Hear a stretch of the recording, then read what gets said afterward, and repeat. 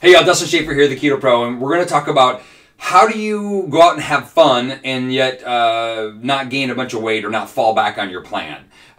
This is really important. This is one of my favorite topics. I've been blessed over the last five and a half years during the holiday seasons, help hundreds of thousands of people lose body fat during the holidays and have fun. So I want to give you that advice throughout the entire year. It's about celebration. Now, it's really important for us to recognize that there's no more cheat. We're not cheating anymore. That word already defeats us. And so this is about celebration. Celebrating that you're doing a lot of things right. Celebrating that you have a memory of a time or food in your life that you enjoy. But how can we do all that and still get results and maintain results? The truth is, I think you'll get better results when you can find the balance in all that. Now, if you're celebrating every night, yeah, it might catch up on you, y'all. So you have to find how much you can celebrate without falling backwards. Maybe it's once a month, maybe it's twice a month, maybe it's once every 6 months, maybe it's once a week. You have to find that out yourself. I cannot decide that for you, but I'm going to give you a plan to help you through that process. If it's a date night, if it's a holiday, if it's a birthday, if it's just, friends getting together, or maybe it's just a special moment in your life, or maybe you're a little bit overwhelmed and stressed, I'm going to give you a plan to take care of that. The first thing you want to do, most important thing you want to do, is drink ketones daily, reboot with us, reboot 60-hour keto reboot, and do the 24 fast. If you put that together, you can't help but have success. Now, if you miss one here and there, I understand, that makes sense. But when you're going to have a celebratory time, when you're going to go out, let's say we're going to call it a date night or a holiday, what you want to do is you want to increase your serving by 1 on those days. And this is usually what I recommend, is you sandwich your ketones. So if you're going out at 5 o'clock at night, you're going to do is on, like, let's call it 4 o'clock, before you go out, you're going to have a ketone. You want you can have Keto Pro, or you can have a Keto Nat or an Unleashed. And what you want to do is you're going to have it before you go. Why? Is because it's going to reduce your cravings, it's going to reduce how much you eat, and then it also has a blunting effect of absorbing carbohydrates. So it's kind of like you can kind of get away with a little bit more without having the repercussions.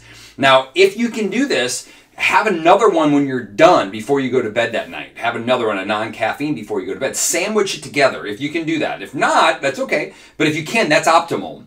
The next 2 nights, or the next 2 days, sorry, I want you to increase your ketone levels by 1. And what that does is, as you get your ketone levels elevated, it protects you from going out and binge eating again. Now, this is really, really important, because what happens is, it's not the night that you did it or the day you did it, it's the 3 days after that you keep doing it that gets you caught up in trouble, okay? By increasing your ketone levels, it helps turn down that mechanism, get you back on track. Now, I'm going to give you a couple other tips that you can do to help maximize this experience so you can have fun and not have the guilt that comes with you. We got to let that guilt go. That guilt, the disappointment, the cheating feeling is what's actually going to cause a lot of biochemistry challenges for you and keep the weight on and keep your health down. We want to be able to celebrate and actually appreciate and have fun with these things. You just got to be careful of how often you do it.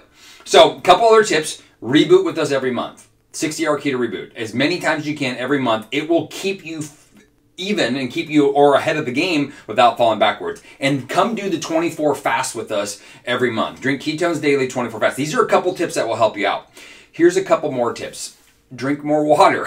Drink more water. Now, I believe in exercise and activity. I think that's really, really important. When you know that you're going to have more celebratory times, if it's during the holidays, if it's maybe we have birthday month in October and November, all the birthdays are in the same month, so we have more celebratory times. On those times, on the days that you're not celebrating, I want you to be more strict low carb. You're kind of like, it's like a bank account. You're kind of, you're banking on, you're giving yourself more credit so that when you have fun, you have a little bit more wiggle room. Also, what I want you to do is I want you to move a little bit more. I call it the 5-10 rule. And in between, or all your activity days, increase your activity by 5 or 10 minutes. It's really simple. If you don't do anything, start doing something. 5 or 10 minutes. If you're already active, add 5 or 10 minutes when you know you're having that. What it's going to do is it's going to give you some more flexibility during that time of having fun. So remember, though, we don't cheat. We are celebratory. We go out and celebrate. This is really important. Sandwich your carbs, your meals, your fun times with ketones. Increase it by 1 for the next 2 days after, and go have fun. Appreciate it. Celebrate your life. Celebrate your success, and stay consistent. Remember, this is a journey, and everybody's journey is different. You got to find your journey, but if you stay consistent, you'll find out what that looks like. Bye, y'all. Hey, thanks for checking out this video. For the next video of the series, check out right here. And don't forget to subscribe to the channel so that we send out the next video, you get notified, and you can check out the latest on the keto journey. Cheers, y'all.